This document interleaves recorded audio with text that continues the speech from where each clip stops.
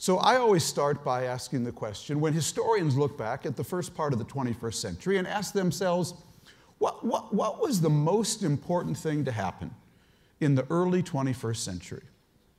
What will they say? What will they say? 9/11? The subprime crisis? The breakup of Brad and Jen, or the marriage of William and Kate? What will they say? Well, I would argue that what they will say was the most important thing to happen in the early 21st century was the merger of globalization and the IT revolution. The two really fused in a way that more and more IT started to drive more and more globalization, and more globalization started to drive more and more IT.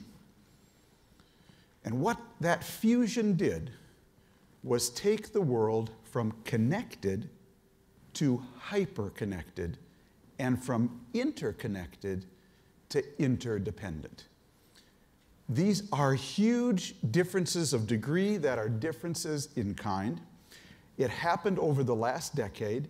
You are all feeling it in your jobs, in your universities, in your schools, but no one's really explaining it to people. Everyone's living this fusion now. The plumbing of the world fundamentally changed in the last 10 years. Now, as they said in the introduction,